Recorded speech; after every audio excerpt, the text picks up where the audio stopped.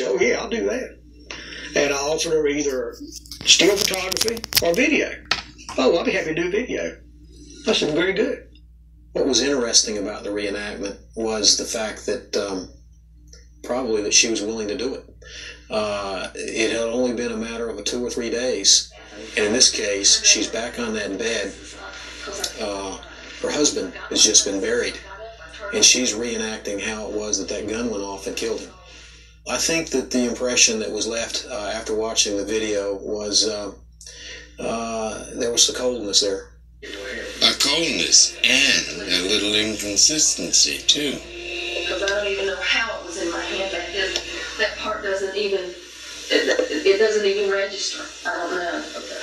The tape shows just how she did it and how she started realizing all of a sudden that the way she was describing it, the way she was telling them how it happened, that it wouldn't fit with the physical evidence, because the angle of the shot would be entirely different. And you can see in the tape when she realizes that and starts trying to move the detective who's playing Russ in the bed around so that she can, try to make the angle work, but it never will work. The more the cops watched Barbara's performance in their reenactment, the more they thought she was lying. To get a warrant for her arrest, the cops are going to need more than just a video.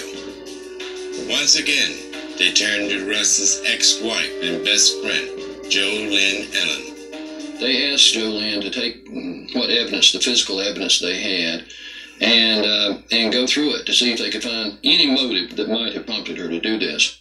It didn't take long for Russ's best friend to give the cops what they were looking for. I came across this one check that was written to Barbara 3 days before Russ was killed, and it was to her for $1,500, and the check was out of sequence, and which seemed very strange to me. So I went to Ms. Steger and I said, do you have anything here with Russ's signature on it? She went and found several cards with his signature on it, and we noticed differences on the signature. They were very subtle, but there were differences.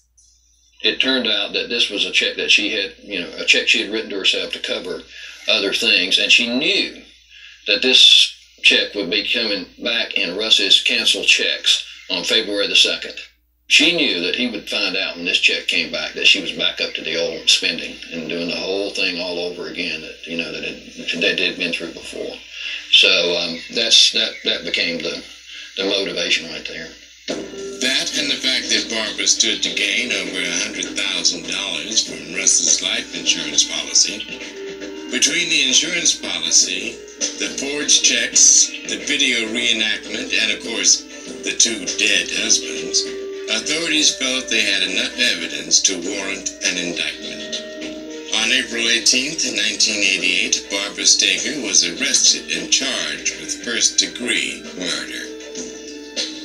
News that a suburban wife and mother had just been arrested for the murder of her husband hit the well-to-do suburbanites of North Durham hard.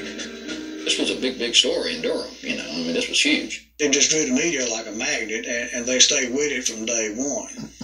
With the media giving the case a full court press, the Steger trial was moved to Lee County, 45 minutes from Durham. But moving the trial away from Durham didn't quell the media hype or the speculation about what the verdict would be. And despite all the circumstantial evidence that pointed to first-degree murder, many folks around town believed